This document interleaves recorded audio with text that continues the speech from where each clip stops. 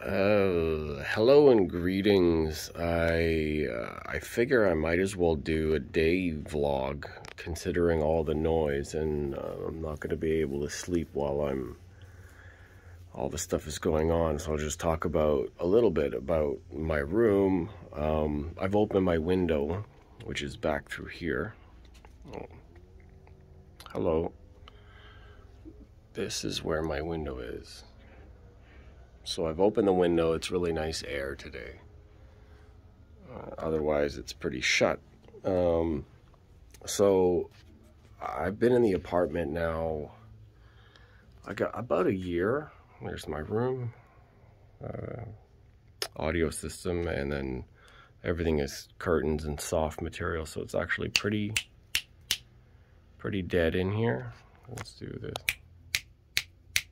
There's a little bit of an echo, say if I come in this space because of the, I don't know if that shows up in the video. It's really audible here. Anyways, so that's turned out really well, but here's my issue. So this is the bedroom, all done up nice, very nice. And directly across the hallway, I have access to the bathroom, which I'm not going to show. And then the hallway here, this is the main building hallway. And I'll get close to the front door in a second. The other windows I have all covered up because of the sun, makes everything really hot. So outside, as you can hear, maybe, I have airplanes fly overhead because this is the airport pathway, and then right outside there's a garden that's there, and then every week or so they have landscaping. So landscaping makes some noise all the time, and not in like a make some noise the party way. And then right outside the hallway on this side we have the elevator. Let me see if I can zoom in here.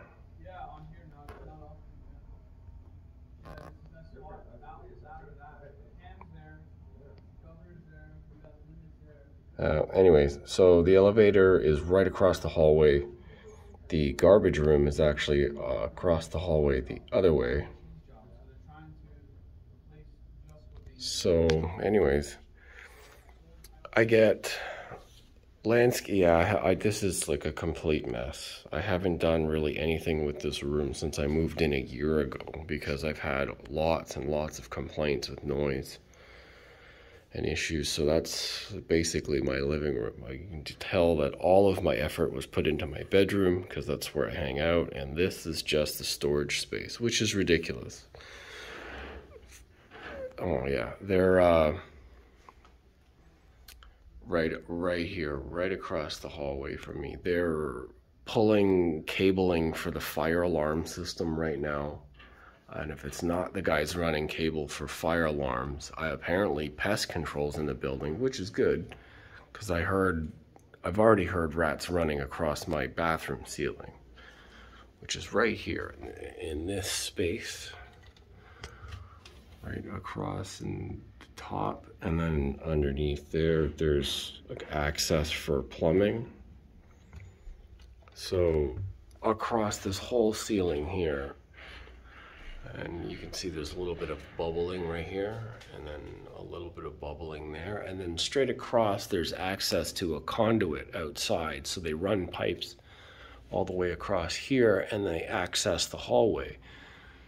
So up until recently, that was an open hole, and the rats were running from inside the apartment, outside the apartment to the hallway, and they sealed that hole, but I don't know how many other holes there are. So since I'm awake and they're pulling these fire alarm cables, updating the signal, the guys are updating the elevator. So landscaping's always here. You can hear I'm right inside my door. You can hear how much noise there is. So just people talking, and So I have to seal up this door, obviously. That's what I want to do. Seal up that crack all the way around as best as possible. Sorry. I already tried, but apparently it's not working. So seal the door. I tried to seal up pretty much everywhere else. My bedroom being like right here, right against that wall. My neighbors are on that side. On this side, thank God, there's like nothing else over here. So I'm planning on moving my bedroom, my bed sleeping area here, so that, oh yeah, these guys are pulling the cables in the hallway.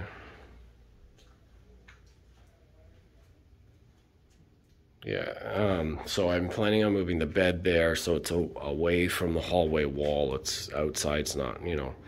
And then in this space, this will be my open area. Now, I haven't completely decided. Maybe you guys can comment. This is like a 10.5 by what will be a 14. So like to this edge, because I can put like a wall across here. So I still have a hallway to walk. So I can put false wall here and use all of that space for, would you think it would be better as moving my gaming theater studio into this space so that I'm away from neighbors except for upstairs?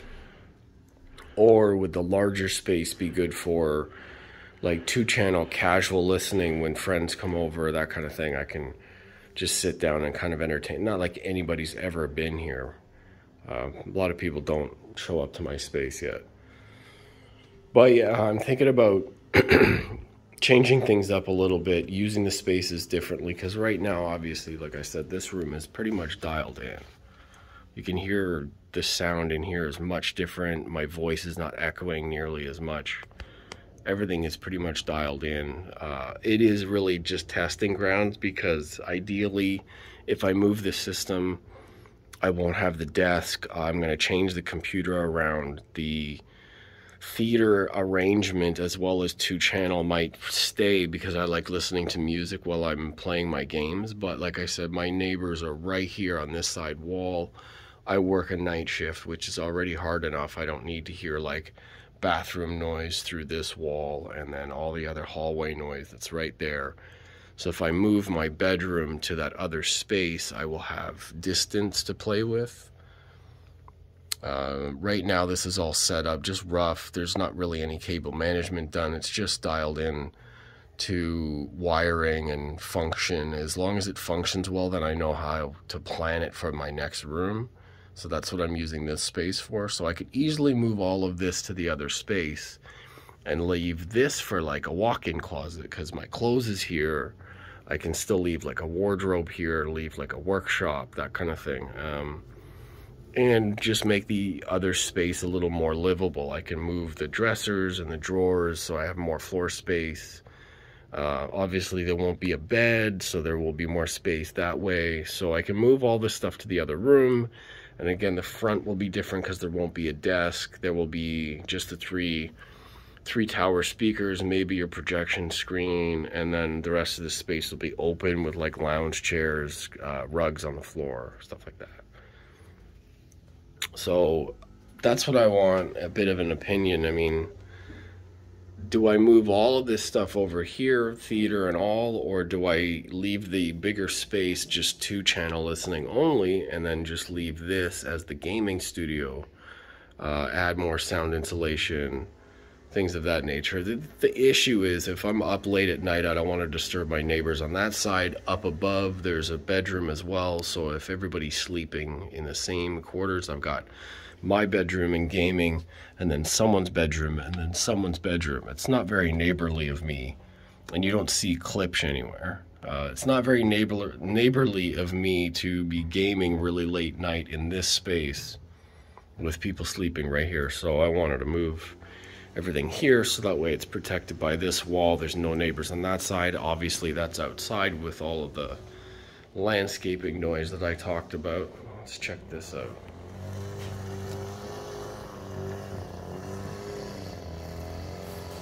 Yeah.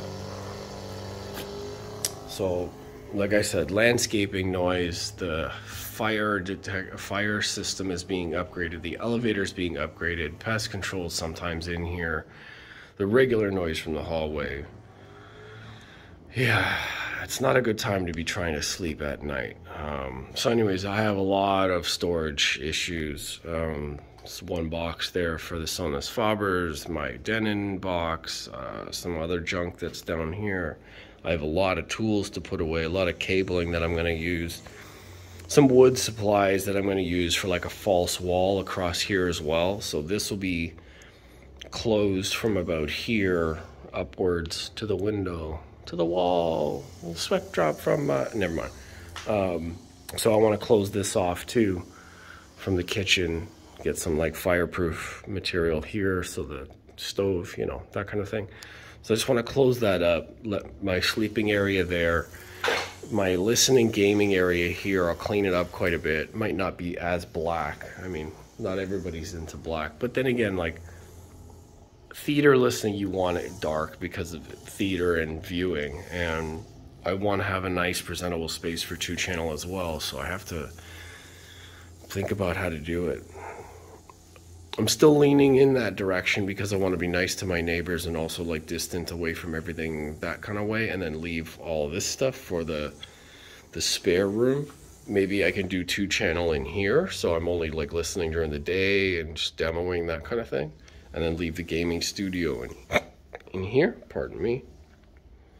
Yeah, that's my conundrum now, is the noise, and I don't know what to do about everything else, but I have the opportunity to kind of like make something of this apartment, and I never did a tour of the system, which I will leave for another, but this is the newest addition, really, is the height channels, and I use these like support beams rods. They're expandable, they have this like clutch system. I use those for my height channel mounting. They're not as close to the ceiling as I could get, but that works for now. I did a live video talking about them a little bit more in detail, so that's great for now, because if I want to move them, I can just adjust their positions, just loosen the tension and move them into a different spot. That's no problems. The back of the room, same thing. They're all at the same height from the ceiling. They're a little boxy right now because they are in really close proximity to all the boundaries, stuffed in the corner, so that's not really great. But they sound okay. I'm getting enough sound from them. I'm getting height effects. They're separated enough from the bookshelf, well, basically center channel turned on its side. So I'm getting pretty good sound there. Separation's about 4.5 feet, 4 feet. 30 degrees, as you would call it. I could move them up. I mean, those brackets are not really difficult to move. It really is just an L bracket. It's not very bright there. It's just an L bracket that's attached on the side and then secured to the pole in the back. The wiring is all zip tied down the back, and then it runs all the way to the front. So yeah, that's what's going on. I'd like some feedback on what you think of the spaces. If you have any questions, definitely ask me. I need to be making a lot more original content. I'm not quite at 1,000 subscribers on YouTube, but they're not going to appreciate all of the different copyright infringed songs that I have on there. So my content is going to have to change. I hate editing, so don't expect a whole lot of editing done on my system videos. Honestly, I just want to be able to talk with people, provide some sort of insights, some information on what I've done in my system. If it helps anybody else, then cool, that's what I'm here for. I'm not a videographer. I don't anticipate really being a brand rep or an ambassador or one of those like, I need to watch what I'm saying type people. I've really struggled with that my whole life. There's certain things about opinions and perspectives and realities that I can't just hold it in. So I don't anticipate being a representative of anybody, honestly. I'd like to help out in other ways. Just me and the public have a special relationship you'll have to adopt. So yeah, the channel is really about doing some things yourself and then finding other ways to make some stuff work. Some great products, like these are amazing. I still love these, but then also for theater and movies, the monoliths are doing amazing. Sonos Faber Lumina 2s, by the way. And then I've just got them running on old receivers right now. This is the 6700H, which is awesome. The 2 channels are really just a stereo discrete running from an old Denon receiver that has to get replaced, but at some time. It's not really important right now. The Lumina 2 sound great with this thing, so I can imagine if I upgraded to like a NAD M10 V2, that might be awesome. But then these are like 4 ohms, so I need to make sure that the amplifier I'm using is going to be great. I actually thought about running a mono block scenario, so each speaker gets its own amp, and I'm running like a preamp DAC. If anybody's got ideas, let me know. Each of these items has got to be pretty inexpensive. If I'm running 2 amps and a unit, I don't want to be spending like $10,000 on that. The speakers were only about $2,000 to $2,500. So the rest of the system has got to be like that, in that range. 2 amps or like a unit that's about that $2,000, $3,000 range, no more than that. The receiver was like $3,900. The speakers were like way less than that, which is amazing. I love these things. These are really awesome. Just ignore the cereal bowl. I'll fill that up in a minute. Yeah, these turned out really, really great. The Monolith Encore series, those are the C6 and the T6 and the B6, arranged that way because of the monitors. I will change that up when I move them into the other room. I wanted to get matching towers for the front 3 and then cover it with an acoustic transparent screen. Here's the issue I'm having with stereo systems though. Everything being jammed under that desk, anytime I need to change anything, even the situation now where I'm trying to reach for my window, I can't reach my window, and if I have to get in to change any of the electronics, I have to climb in behind it. So now I know why audiophiles just leave their shit on the floor.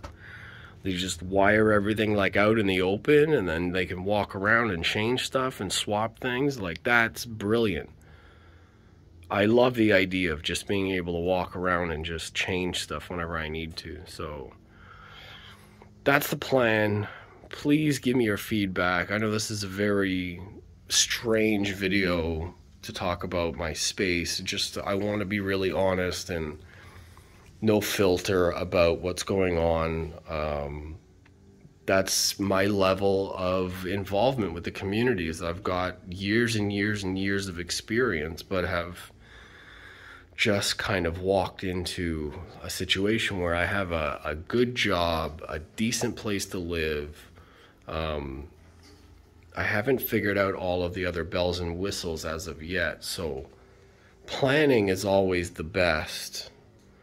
And when you can like measure and figure things out ahead of time, you don't waste time doing it more than once, which I can't stand. So yeah, with all of the stuff going on with the noise and my timing, I just need to occupy my mind partially and figure out what I'm going to do with all my stuff. So yeah, that's the space. So what do we think? Move the room into here? Should this be 2-channel casual? Leave that the theater. Bedroom's going over there. That's not negotiable, really. Yeah, I don't know. What do you guys think? It's an apartment, so things have to be a bit temporary, but I think I've kind of figured that out. All of that stuff could be taken down. The curtains are all just attached with like command strips. So I can pull those down real easy and just move everything to another space. This is just a tension rod, like a shower curtain. So I just put the shower curtain rod across there, attached all the stickers, and then the same fabric all the way around. This part in the middle, honestly, this was reserved for like a very interesting sort of diffusion technique. I never really got around to it, so I'm just using the regular 2-inch foam pads for the side, you know, not a big deal. Anyhow, I will cut this one short. Let me know what you think of the spaces. I will try to update more with a few more demos and reviews. I need to review the towers because I've had these for a while. The bookshelves still need a formal review after a couple months of use. The theater with the heights, I will do some sort of a review or talk about that. And like I said, I need to start loading original content to my channel, because YouTube, once they find out that I've got like 80% of my videos have copyright music on them, they're not going to be very happy with me. So I don't anticipate being paid through YouTube, honestly. That's not really my goal. I would rather be hired on as a consultant, or if people wish, then they could connect with me directly through PayPal or Patreon, because it's a more direct audience. And honestly, that's the way that I would rather it be, because I don't want to be beholden to a company who's got their own agenda for selling. I'm more of a truth teller or insight finder. I'd like to work for the people directly. You guys are my real audience. You guys are my real goals. The companies that design things just need information, and if I can get information directly back to them without the middleman, the middle people, the marketing and sales, and everybody trying to like skim money off of the middle, then I would rather be that person. They're not going to like me for that, which is why they're never going to pay me. So I would rather go direct to people. If it's valuable to you, let me know. For now, that's me, and that's my room, and I'm going to probably do some gaming before work, because I'm awake and there's obviously too much noise to sleep through. Lawnmowers, weed whackers, cable pulling in the hallway. They were drilling concrete earlier. It's a nightmare. So, yeah. Here we go. They're right outside my window.